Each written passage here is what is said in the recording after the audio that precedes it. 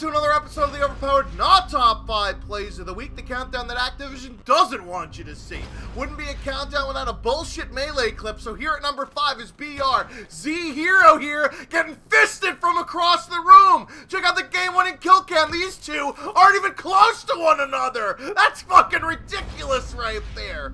Checking in at the number 4 spot is Mike, Mr. 748, playing a little gun game, or is he? He can't spawn back in after a death. Are you fucking kidding me, Sledgehammer? How do you allow this shit to happen in your game? That's completely unacceptable. Speaking of which, number 3 is Samuel 4 Life right here, hanging out behind the bar when he gets RPG'd through the goddamn wall. Go home, Black Ops 2, you're drunk. Look at this shit. Vonderhaar. And at the number 2 spot is some epic bad luck from Andrew Aldis right here, who goes and gives that guy a proctology exam, but then he explodes in the middle of the air. Look at the kill cam. It's the guy that he just fisted. Check this shit out. As he fists him, he gets stuck by that dude's Semtex. That's a 1 in a million death here. But something that's not 1 in a million death, pure spedtard, and then at the number 1 spot with this amazing spawn logic here on comeback uplink. Look at this shit, Sledgehammer.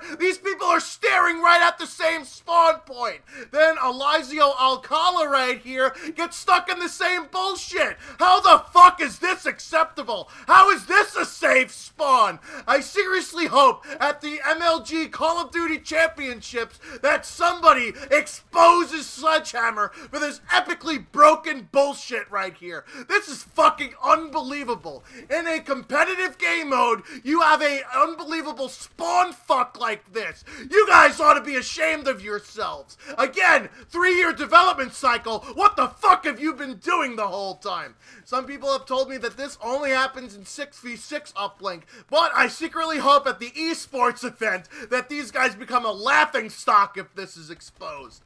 Anyways, if you got any bullshit clips, be sure to send them in. Overpoweredplays@gmail.com, subject line not top 5, and be sure to include your channel.